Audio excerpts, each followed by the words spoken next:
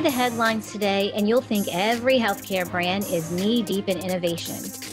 But are people really buying innovation, or is it just a whole lot of lip service? Commercializing an innovation in healthcare can be a wild adventure, with tight turns, steep slopes, and sometimes inversions. Bringing an innovation to market is not for the faint of heart, especially in healthcare. It's stressful, it's scary, it can be erratic. It's like riding a roller coaster. Let's make it personal for a minute. Healthcare consumers are real people.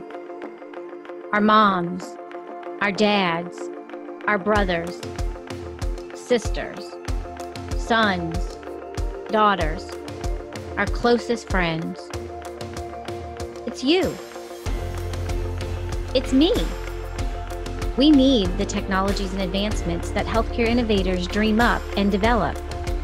Our quality of life and very lives depend on getting those innovations through the healthcare maze and into our hands.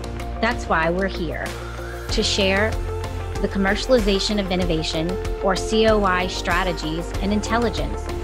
We call it COIQ because health innovators who have a higher COIQ make better decisions.